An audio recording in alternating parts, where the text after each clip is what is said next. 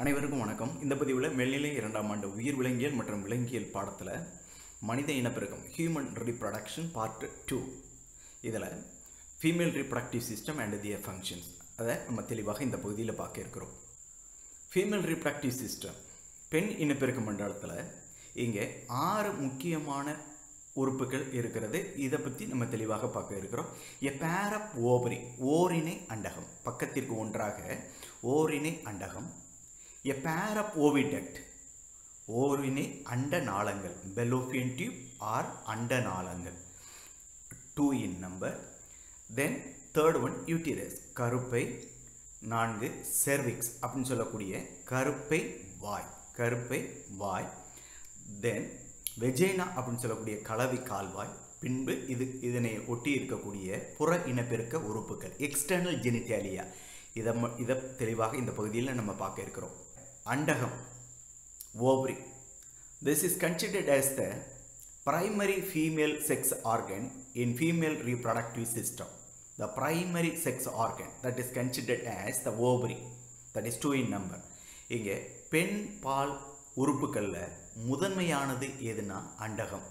பெண் இனப்பெருக்க மண்டலத்தில் முதன்மையான உறுப்பு எது அப்படின்னா அண்டகம்.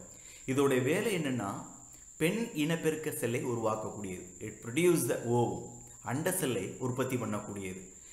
இவற்றினுடைய எண்ணிக்கை 2, பக்கத்திற்கு ஒன்றாக 2. இதோடைய வடிவம் யாது? இந்த அண்டகத்தினுடைய வடிவம் யாது? நீள்வட்ட வடிவம் உடையது. The shape of the ovary is elliptical in shape. இதோடைய நீளம் 2 சென்டிமீட்டர் முதல் 4 சென்டிமீட்டர் நீளம் உடையது. 2 centimetre to 4 centimetre long. It is attached to the pelvic wall of mesothelium. இது மீசோவேரியம் எனும் தசை நாரினால் இடுப்புச்சுவரினுடைய பகுதியோடையும் கருப்பையோடையும் இணைந்து இந்த ஓவரி காணப்படுகின்றது. அண்டகமானது அதனை சூழ்ந்து உள்ள புற உறைக்கு எபித்தீலியல் அடுக்கு கனசதுர வடிவ செல்களாலான புற அடுக்கினால் சூழப்பட்டிருக்கின்றது இந்த அண்டகம். It is totally, the ovary is covered by the outermost layer is known as the epithelial layer is made up of cuboidal epithelium. இவற்றினுடைய உள்பகுதியில், அதாவது எபித்தீலியல் அடுக்கை ஒட்டி உள்ளுக்கு இருக்கக்கூடிய அடுக்குக்கு பேர் tunica அல்புஜினியே. That innermost, that is very close to the epithelial layer up inside is known as the tunica albuginea. உள்புற அடுக்கு stroma. இந்த ஸ்டோமாவில் 2 அடுக்கு காணப்படுகின்றது. வெளிப்புற அடுக்கு கார்டெக்ஸ் என்றும் உள்புற அடுக்கு மெடுல்லா என்றும் 2 அடுக்குகளால் ஆனது. The stroma up inside of the ovary is consist of 2 portions, namely the outer cortex and the inner medulla. The cortex is dense and glandular. இந்த கார்டெக்ஸ் பகுதியானது அடர்ந்த துகள்களை உடைய கார்டெக்ஸ் பகுதியாக அமைகின்றது. அவற்றினுடைய உள்பகுதி பார்த்தீங்கன்னா that innermost, that is called the less dense with blood vessels and nerve fibers. இரத்த குழல்கள் மற்றும் நரம்பிழைகளாலான மெடுல்லா பகுதி காணப்படுகின்றது. accessory female reproductive organs. பெண் இனப்பெருக்க மண்டலத்தில் உள்ள துணை உறுப்புகள் யாவை? 1 fallopian tube, அதாவது இந்த பகுதி கருப்பை நாளங்கள் அல்லது அண்ட நாளங்கள் அல்லது fallopian குழாய் என்று அழைக்கப்படுகின்றது. இது அண்டகம் முதல் கருப்பை வரைக்கும் காணப்படக்கூடிய ஒரு குழல் போன்ற அமைப்பு. It is extends from the periphery of ovary to uterus. The proximal end of the fallopian tube is known as the infundibulum. It seems to be a funnel shaped structure. இந்த fallopian குழாயினுடைய முன்பகுதி புனல் போன்ற அமைப்பாக காணப்படுகின்றது. அதற்கு இன்ஃபண்டிபுலம் என்று பெயர். இந்த fallopian குழாயினுடைய முனைப்பகுதியில் விரல் போன்ற நீட்சிகள் காணப்படுகின்றது. The fallopian tubules, the fallopian tube that bears a number of finger-like projection, that is called the fimbriae, that is used to collect the ovum after the ovulation. இந்த பிம்பிரியே அப்படின்னு சொல்லக்கூடிய இந்த விரல் போன்ற நீட்சிகள், இன்ஃபண்டிபுலத்தில் காணப்படக்கூடிய இந்த விரல் போன்ற நீட்சிகளோட வேலை என்னன்னா இந்த அண்டக திலிருந்து விடுபடக்கூடிய அண்ட செல்களை சேகரிக்கக்கூடிய ஒரு உறுப்பாக அல்லது வாங்கிக் கொள்ளக்கூடிய உறுப்பாக செயல்படுகின்றது. வாங்கிய பிறகு பின்பு இது பெலோப்பியன் குழாய் வழியாக அனுப்பப்படுகின்றது. The wide part of the infundibulum is ampulla. இந்த புனல் உறுப்பினுடைய வாய்ப்பகுதி அகன்று ஆம்புல்லா என்னும் மையப்பகுதியாக மாறுகின்றது. The funnel shaped structure of a infundibulum is opens into the ampulla. இந்த ஆம்புல்லா ஒரு முக்கியமான பகுதியாக கருதப்படுகின்றது. ஆண் இனப்பெருக்க செல்லும் பெண் இனப்பெருக்க செல்லும் இணைந்து கருவுறுதல் நடைபெறக்கூடிய பகுதியாக ஆம்புல்லா அமைகின்றது. இது கொஸ்டின்ல காம்படிட்டிவ் எக்ஸாம்ல கேட்கலாம். The long tubular part that is called isthmus that is connects the ampulla and the uterus. இவற்றினுடைய அடுத்த பகுதி நீண்ட குழல் போன்ற பகுதி இஸ்மஸ் என்று அழைக்கப்படுகின்றது. இது ஆம்புல்லாவையும் யுட்டிரஸையும் இணைக்கக்கூடிய பாகமாக அமைகின்றது. கருப்பை, இந்த கருப்பை அப்படின்னு சொல்லக்கூடியது இது தடித்த சுவர் உடையது, இரத்த குழாய்களை உடைய தசையினாலான அமைப்பு. The nature of the uterus is thick-walled, highly vascularized and muscular sac, that is uterus. இது இவற்றினுடைய வடிவம் அப்படின்னு பார்த்தீங்கன்னா பேரிக்காய் வடிவம் உடையது. It seems to be the shape of pear-shaped structure.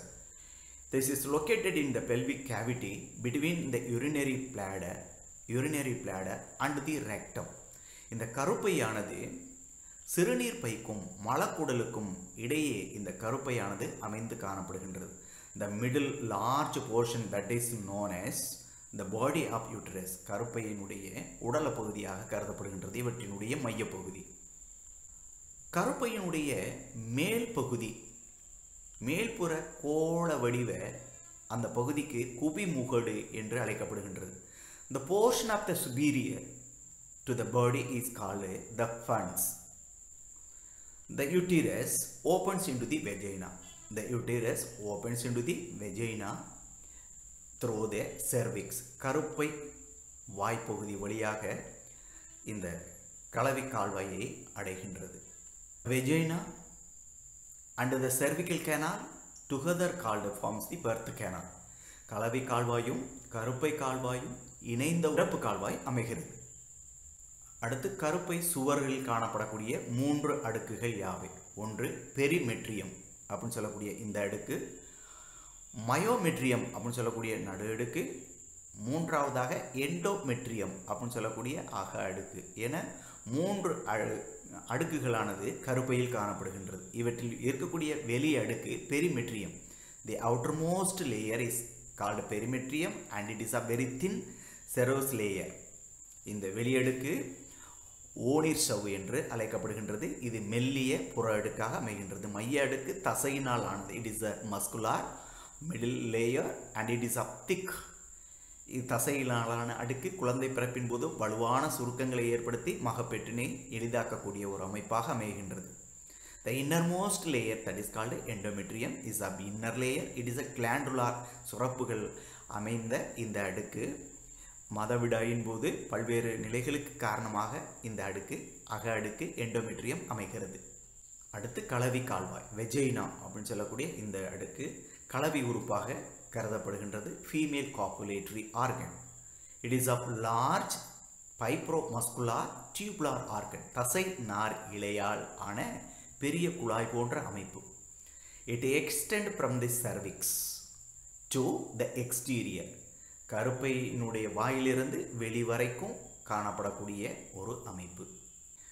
புற இனப்பெருக்க உறுப்பு. பெண் இனப்பெருக்க மண்டலத்தில் காணப்படக்கூடிய புற இனப்பெருக்க உறுப்புகள் யாவை? The external genitals lie external to vagina. கலவி கால்வாய்க்கு வெளியில் காணப்படக்கூடிய உறுப்புக்கு எக்ஸ்டர்னல் ஜெனிட்டாலிக் ஆர்கன்ஸ் என்று அழைக்கப்படுகின்றது. It is generally called as vulva. The entire structure is called the vulva. The vulva is composed of clitoris, the hymen, the labia minora, that surrounded labia, that is a majora. That labia majora, that is the outer layer of the skin. So these are totally called the vulva. இதை உள்ளடக்கிய உறுப்புக்கு Ulva என்று அழைக்கப்படுகின்றது. அக்செசரி glands துணை சுரப்பிகள். பெண் இனப்பெருக்க மண்டலத்தில் காணப்படக்கூடிய துணை சுரப்பிகள் யாவை? 1 பர்தோலின் கிளாண்ட் ஆர் பிரேட்டர் வெஸ்டிபுலார் கிளாண்ட்ஸ். கலவி கால்வாய் திறப்பினுடைய பின்புறம் வலது இடதுபுறமாக உள்ளது. பர்தோலின் கிளாண்ட். இங்கே பார்த்தீங்கன்னா இங்கே பக்கத்திற்கு ஒன்றாக 2 இது கலவி கால்வாயின் திறப்பினுடைய, அதாவது வெஜைனாவினுடைய கலவி கால்வாய் திறப்பினுடைய வலது, அதாவது பின்புறமாக வலது மற்றும் இடதுபுறமாக 2 காணப்படுகின்றது. இது வளவளப்பான உயவு பொருளை சுரக்கக்கூடியது. ஆண்களில் பல்போ இரித்திரல் சுரப்பிக்கு இணையாக இது கருதப்படுகின்றது. இன்னொன்று ஸ்கின்ஸ் கிளாண்ட். இது கலவி கால்வாய்க்கு முன்புறமாக காணப்படுகின்றது. சிறுநீர் வடிகுழாயினுடைய முனையை சூழ்ந்து இது காணப்படுகின்றது. இதுவும் உயவு பொருளை சுரக்கக்கூடியது. ஆண்களில் புராஸ்டேட் சுரப்பிக்கு இணையாக இது கருதப்படுகின்றது. மேமரி கிளாண்ட் பால் சுரப்பி. இது மாடிஃபைடு ஸ்வெட் கிளாண்ட் வியர்வை சுரப்பியினுடைய மாறுபாடாக இது கருதப்படுகின்றது. This is functional in female. ஆண் மற்றும் பெண் 2 உயிரிகளையும் இது காணப்படுகின்றது. ஆனால் இது செயல்படும் அமைப்பாக பெண் உயிரியில் மட்டும் செயல்படும் உறுப்பாக அமைகின்றது. ஆணில் இவை செயல்படாத உறுப்பாக காணப்படுகின்றது. This is the function is செக்ரிட்டிங் the milk for the offspring. வளர் குழந்தைக்கு பால் சுரக்கக்கூடிய ஒரு செயல்பாட்டினை செய்கின்றது. It is located in the thoracic region, அதாவது மாறு பகுதியில் அமைந்து காணப்படுகின்றது. It contains glandular tissue with a fat deposit. சுரப்பு திசுக்களும் கொழுப்பு திசுக்களும் என பொதுவாக 2 அமைப்புகள் இவற்றினுடைய உள்பகுதியில் காணப்படுகின்றது. அடிப்போஸ் திசுக்களும் சுரப்பு திசுக்களுமான 2 பொதுவான அமைப்புகள் காணப்படுகின்றது. It contains median nibble. இவற்றினுடைய நுனிப்பகுதி பால் காம்பினால் ஆன ஒரு அமைப்பு காணப்படுகின்றது. இவற்றை சுற்றி it is surrounded by a pigmented area called areola அப்படின்னு சொல்லக்கூடிய வட்ட வடிவ நிறமி அமைப்பு காணப்படுகின்றது. அதுக்கு ஏரியோலா என்று அழைக்கப்படுகின்றது. இந்த பால் சுரந்து செல்லக்கூடிய பாதையை நமக்கு போட்டித் தேர்வுகளில் கேட்கலாம். பொதுவாக இதில் சுரப்பு திசுக்களில் இந்த பால் சுரப்பு உற்பத்தி ஆகின்றது.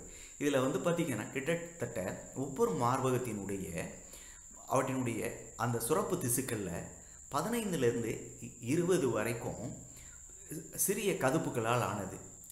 இந்த மாதிரி 15லிருந்து 20 கதுப்புகள் காணப்படுகின்றது. இந்த பெரிய கதுப்பு பின்பு ஒவ்வொரு கதுப்புலையும் சிறிய நுண்கதுப்புகள் காணப்படுகின்றது. இந்த நுண்கதுப்புகளினுடைய ஒவ்வொரு நுண்கதுப்பினுடைய சுவர் பகுதி எபித்தீலியல் செல்களால் ஆனது. அந்த எபித்தீலியல் செல்கள் தான் பால் சுரப்பை உற்பத்தி செய்யக்கூடிய பாகமாக அமைகின்றது. இதிலிருந்து உருவாகக்கூடிய அந்த பால் சுரப்புகள் பால் நாளத்தின் வழியாக பின்பு இங்கே இருக்கக்கூடிய பால் குழிக்குள் வந்து நுழைகின்றது. பின்பு இங்கிருந்து பால் உந்து நாளத்தின் வழியாக இந்த நிப்பிள் அப்படின்னு சொல்லக்கூடிய பால் காம்பின் வழியாக வெளியேறுகின்றது. இது பால் உற்பத்தி செய்யக்கூடிய பாதை. இது போட்டித் தேர்வுகளில் கேட்கலாம். வணக்கம். தேங்க்யூ.